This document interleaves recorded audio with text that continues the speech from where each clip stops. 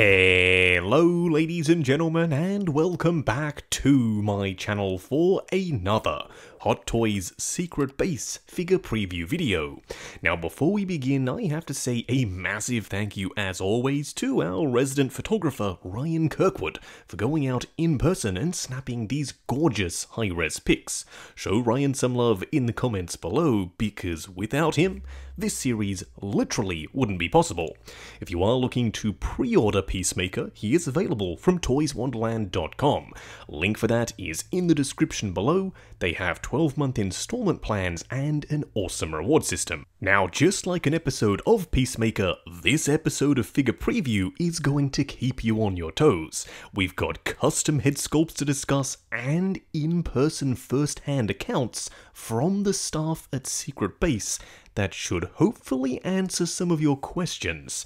Nevertheless, I was not expecting to see this guy, at least not as soon as we now have. I thought Hot Toys were going to hold out maybe for a season 2, but here he is. Now before we get down to brass tacks and discuss the things that maybe aren't so perfect, let's just take a moment to appreciate that we have a character as wacky as Peacemaker, and now we have a 1/6 scale figure of him. Don't worry though, we will be discussing the good and the bad points of this figure throughout the course of the video. Now of course, as you would expect, he does come with an array of hands. I was expecting him, if you'd asked me prior to this announcement, if you were going to get a Peacemaker, what would he come with, I would have said the shield, easily, because it was awesome in the final episode, a couple of helmets, an unhelmeted head sculpt, and maybe even Goff, the butterfly, in a jar. But unfortunately, we didn't really get any of that. This guy is a relatively bare-bones release. At the very least, Ryan can attest to this, the helmet chrome paint applications look way better in person, and his pics do show it fairly well. It's nice and vibrant, while in the promo pics it looked very dull. So who knows, will it come out more like the promo pics when we get the final product? Or did they purposefully make it look a little bit more hazy so the photographer wasn't visible in the reflection of the helmet? Who knows, either way it looks better in person. You do of course get Eagly. I'm not a huge fan of the pose with his wings out, but you can switch them between the wings spread out and the closed wings. I honestly am super happy that we are getting Eagly. I loved him in the show. The CGI was really good, and in figure format he looks decent. Would I have liked some more articulation? Maybe even some wings that would allow him to hug Peacemaker? Yes and yes. The icing on the cake would have been a little perch for him to sit on, because while he did walk around on the ground in the show, it would have been a nice way of doing him justice to give him his own mini display base, or even a way to have him posed flying above Peacemaker. I'm still glad he's included, but I reckon another company will come out with an even better version of Eagly. As for the display base, I love it. It's a rusted out American flag, Peacemaker on top and on the nameplate. No complaints for me. It's simple yet very effective. Now moving up to Peacemaker's outfit, it does look like these are fixed, solid, sculpted boots. And they're very clean. That was one thing I noticed about his entire outfit. It pretty much is pristine and brand new. And with the expression he comes with, I think a battle-damaged version would have gone very nicely. And for the standard version, they could have done a more neutral expression. The outfit itself looks great though. All the details are there, it looks accurate, the blue pleather sections that are kinda ribbed on the sides of his legs, it all looks awesome. However, it is super crisp and clean. You could argue that this is the brand new suit he got after the events of Suicide Squad, and yeah, I'm right there with you, that would make perfect sense. But just a little bit of surface weathering wouldn't have gone astray.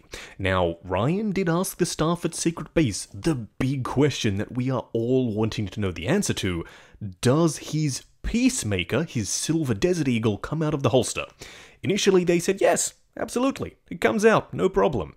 And then after the staff member told Ryan that, he went off and spoke to someone, then came back and said, actually, I'm not sure. We'll have to wait and see for the final product. I'm going to take his first answer as the actual answer, because how could you not have Peacemaker holding his Peacemaker? Even the Prime 1 statue didn't show him holding it, but it does come with it, and you can remove it from the holster to get him to actually point it with his arms stretched out. So I'm going to assume the same thing can be done with this Hot Toys figure until they clarify otherwise. He does come with 2 magazines on his belt and a silencer that, once again, I am assuming you'll be able to attach to the front of his gun. Worst case scenario, he does still come with a trigger finger hand so we can source our own gun. But I'm still under the assumption that this one is going to be able to be removed. One really good thing about this figure is that his outfit is entirely fabric. I would have thought they were going to go with rubber for the upper torso, but they didn't. It's just regular soft red fabric. That is a very good thing. We can go crazy with the posing and not have to worry about creasing or damage. And the same thing can be said for the elbows. Now yes, they are very unsightly. Ryan even did say they look worse in person, but in certain poses you're going to be able to get away with it, just like you can with the Hot Toys Wolverine and the Hot Toys Bane. I'm pretty sure, by the way, that this guy is using the Bane body. At the very least, and I know I've said that a few times now, but you probably will be able to take the outfit off. Some sewing may indeed be required, but you could replace the body with your own. Maybe an M34 or M35. That could work quite well. But for now, yes, single jointed elbows, and they aren't seamless. The gloves do look great though. They're big and they are slightly glossy, so they do look quite leathery. There is also a texture on the surface. They're a 2-piece design, just like I was hoping for with the boots, but that means the hand is separate from the gauntlet. He does also come with the sword and hatchet that we saw in Suicide Squad. Correct me if I'm wrong, but I don't think that we saw either of these weapons in the series. I could be misremembering, but I'm fairly certain he just used firearms. I would have loved to have seen the P90 that Harcourt etched the symbol of peace onto. It would have been a very nice and classy accessory. You can see they are showing off the trigger finger hand with the hatchet in tow. Not the best hand to use with this weapon, but I am glad he comes with it.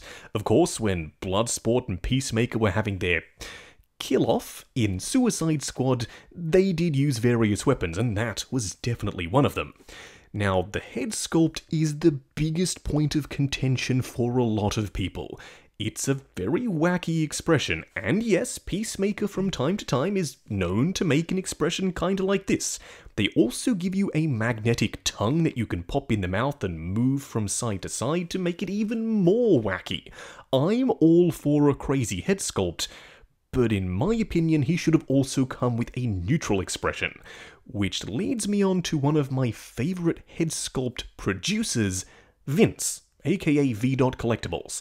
I've reviewed a ton of his work on the channel, and I will be reviewing his Peacemaker head sculpt, and of course, when this figure comes out, I will pop this head sculpt on it. Which head sculpt am I talking about? Well, the one on the left, the unhelmeted, stoic, mean John Cena sculpt, and I think it looks awesome.